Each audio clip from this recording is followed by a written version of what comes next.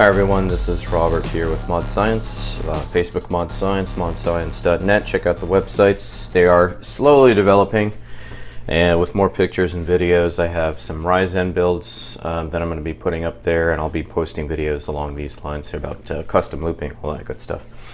Anyway, so today I am following up with the Mayhems Blitz kit. What I've done, I actually shot some footage of it last night. I just wasn't happy with the footage, so I started the part 1 of the Mayhems Blitz kit, which is an acid-based radiator cleaner. So I actually bought the Blitz kit itself, not the Pro version. The Pro version actually comes with like a pH balance kit. This one kind of does. It has like testers for it. Just so you can actually test your pH levels, all that stuff, after you blitz the radiator and your system. So inside of the kit you get like some goggles here, and then you also get a pack of some I think it was like latex free or dust free or something kind of gloves. They're free of any sort of lubricant or any of that chalky stuff that's inside of some gloves. But anyway, you also get an instruction manual, which is really just a couple of pages printed out. It's actually pretty informative, pretty easy to follow. When I first started looking into blitzing the kit, it actually seemed a little bit more daunting than it really was, but it's actually pretty easy. So anyway, there's part 1, which is an acid-based radiator cleaner. It's only for copper and brass tube radiators. It even says there not to use it on aluminum tube radiators, otherwise you could damage it. But yeah, I made the mistake of not blitzing. I've taken out my radiator and my pump and reservoir kit from my Corsair 570X. It's a Ryzen 5 build, Ryzen 1600. I had some red EK coolant in there, some of the pastel coolant.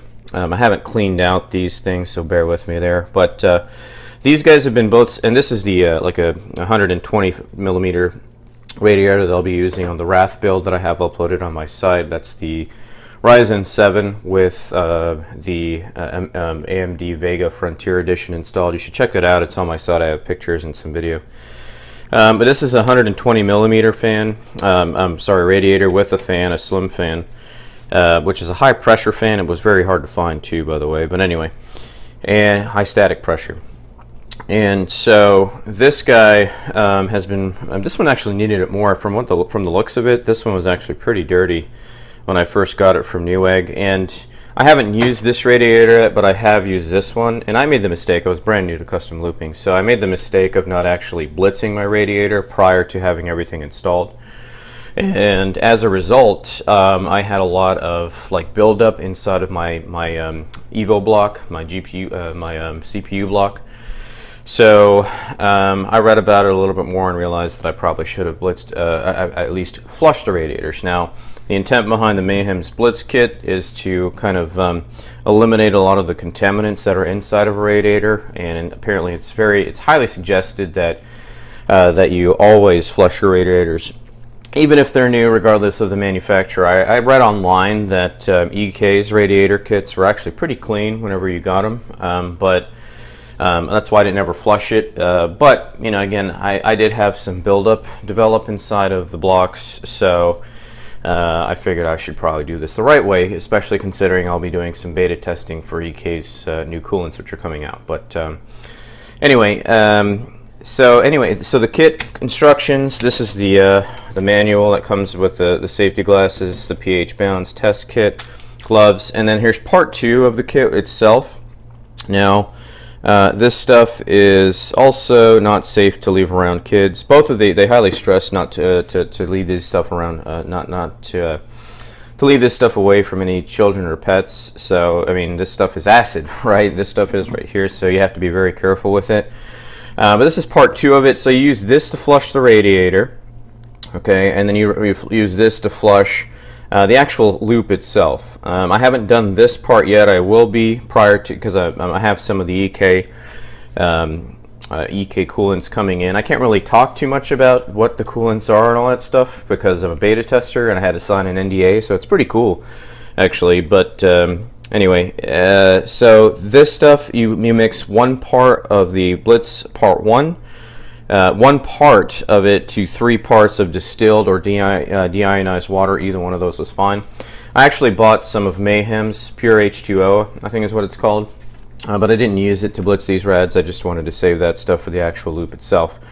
But 1 part, this is a 250 milliliter bottle, and they suggest that you do 1 full bottle to 750 milliliters of deionized or distilled water.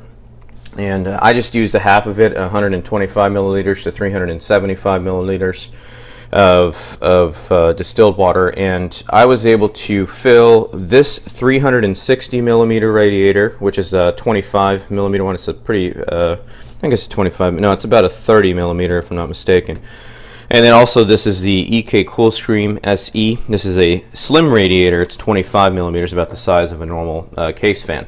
Fill one of these guys up, fill one of these guys up, which is again a 360 milliliter, 30 millimeter, I believe, thickness. Fill them both up, and I have maybe, I would say maybe another, maybe like another, I don't know, 50 to 100 milliliters left, which I have stored. So I'll be using that at a later time. So anyway, so they're both been sitting for about 9.5 hours now. The instruction manual that you get will simply tell you how long that this particular cooling kit should sit per these, and they said it's per kit that you get anyway. So this one is anywhere between 6 to 12 hours, and they've been sitting for about 9.5 hours. I wanted to leave them sitting for a full 12, but I don't have time because I do have to get to work soon. But anyway, so what I'm going to do is I actually mixed 1 part to 3 parts, installed them both or filled both radiators with it. They suggest that you elevate the kit slightly, so I laid it on top of like a little box that I had whenever you're actually filling the kits, just to make sure that it fills up the entire thing.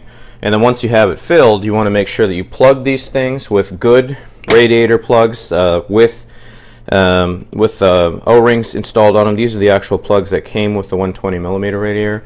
These are EK plugs that I've used, and let them sit, right? So I filled them. You have to move them around just to make sure you get all the air circulated, or all the bubbles taken out, and then let them sit. So they've been sitting for about 9.5 hours now, so I think that's sufficient.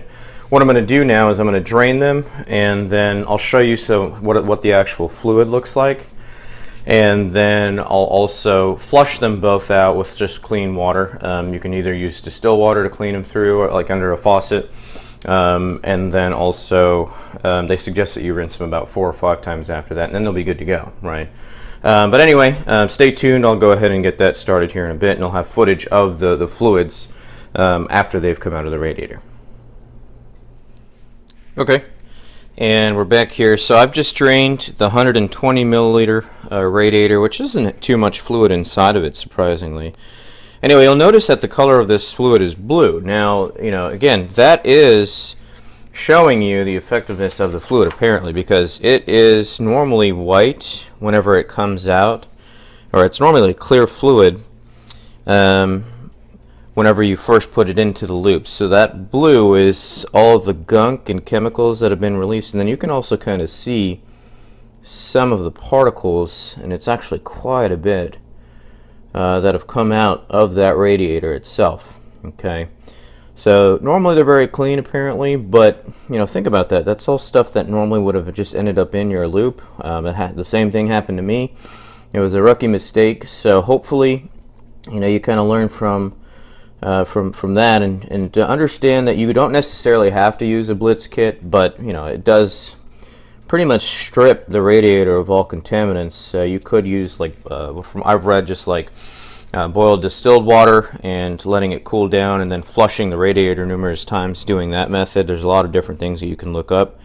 But I mean, if you want to kind of take it really serious, this stuff cost me 30 bucks, the kit itself. I bought it at a Micro Center, but you can buy it online from a few vendors.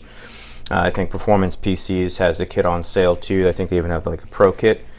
But yeah, 30 bucks is what I bought it for. And yeah, look at that gunk, man. It's just a ton of gunk built up there.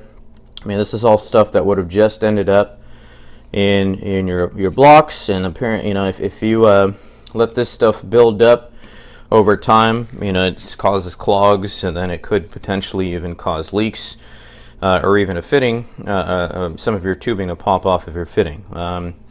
So definitely worth the time and the effort. It doesn't take too much time to do it. Obviously I have the blue the blue gloves on, and you'll notice that you see that discoloration there.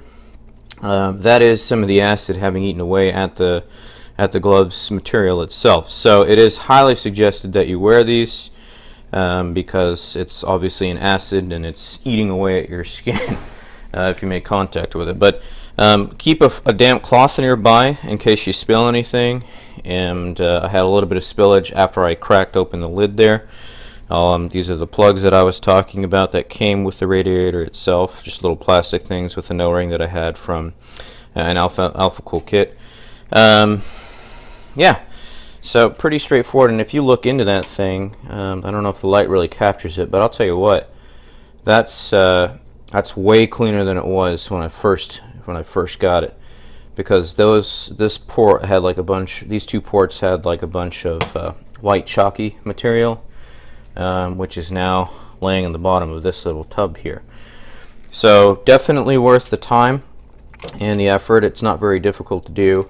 And so that was the first part of the Mayhems kit. I'm going to flush the radiator out numerous times with water, and 4 or 5 times is what they suggest, and then you use this little pH strip to test I guess the overall pH balance of the water. I don't really know how to do all that, but I will eventually learn, of course. And I'll maybe even post some of the results for you too. But anyway, I'm going to go ahead and drain the rest of this guy here, and stay tuned for that. Okay, so I've just drained the 360 millimeter radiator that I had here, and you can tell. Now this was a loop. You popped apart in some of the red coolant that was from some of the other parts that I had haven't fully drained. Probably should have done that a little bit better. Anyway, so here it doesn't look, as I look at it here, it doesn't look as blue as it does on the screen right now. Mainly because this was a radiator that already had coolant running through it and all that kind of stuff. But you can still, you can, based on the video, you can actually see some of a blue tint to it. So it did get some of the contaminants out. Not as much buildup and particles in there, mainly because a lot of it's probably sitting in my monoblock, which we'll have to clear, or the water block. But still some buildup and some contaminants. So even after running the system, you know, for some time with some coolant in it, there's still some buildup there. So this will help with the cleanliness and more of the flow inside of the loop. If you look closely, you can kind of see some particles at the bottom. But you know, that just goes to show you. I mean, this one was never used, brand new, and I mean, this thing had way more gunk inside of it than that. I mean, look at that gunk buildup. I mean, that's all stuff that would have just ended up in your loop, all that kind of stuff. This is from the unused 120 millimeter radiator, and this is from the used 360 millimeter radiator. So I'm going to go ahead, and you can see the difference between the two. Remember, that's a brand new radiator right there, with nothing ever having been flushed out of it. So that's why it's important to do this stuff, right? I've learned myself. And then the even after using it. Okay, just picking up where I left off. So yeah, even after using the coolant, the radiator for some time, there's still some buildup inside of it. So it was good to flush it out. So yeah, I'm going to go ahead and dispose of these two down the drain, and then I'm going to flush out both radiators a few times with water.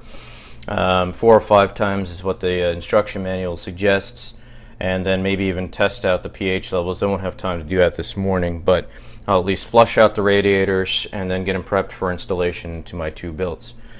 So anyway, didn't take too much time, and you know, wear those gloves, because you saw earlier that, you know, that material can actually, that acid actually eats away at it. And I actually felt a little bit of a tingling sensation inside of the gloves, even after wearing the gloves. So you know, probably better to feel it, you know, through the actual gloves themselves instead of actually on your skin. But yeah, thanks again for checking out the video. Again, this is the Blitz Part 1 and Part 2, just a standard kit. Pretty useful. Today's footage was covering this guy right here, Part 1 of 2, and then in a later time I'll show you some of the footage of using the Part 2. Anyway, thanks again for checking it out. Go ahead and like and subscribe for more, and check out my website at modscience.net. Also visit the Facebook page, and leave any questions or comments below. Thanks again.